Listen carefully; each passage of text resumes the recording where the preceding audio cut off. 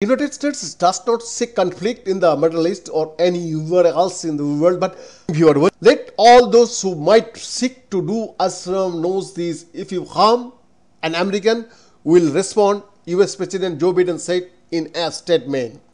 Following a drone attack that claimed the lives of 3 US soldiers at a remote base in Jordan, the US military on Friday launched multiple retaliatory airstrikes against Iranian forces and militia groups backed by Tehran in both Iraq and Syria.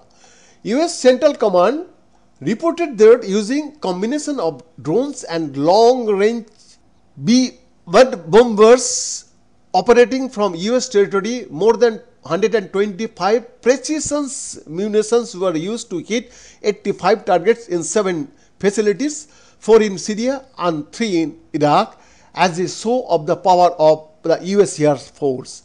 According to Syrian Observatory for Human Rights, strikes in eastern Syria have claimed the lives of at least 18 terrorists supported by Iran.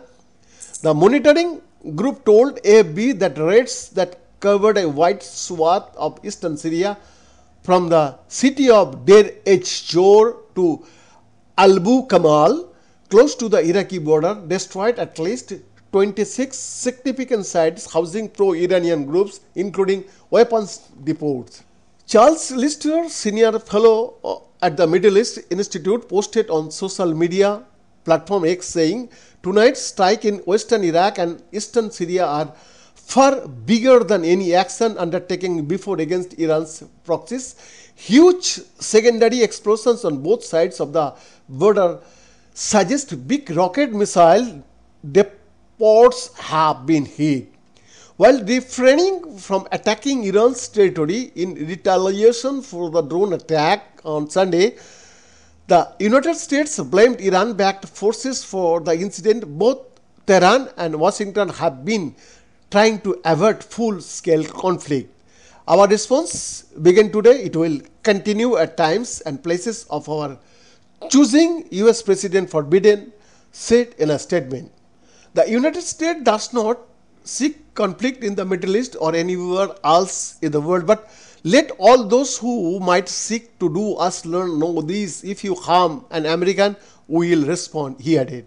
National Security Council spokesperson John Kirby told journalists that the strikes lasted about 30 minutes, though they involved a lengthy trip for the B-1 bombers that took word after flying from the United States.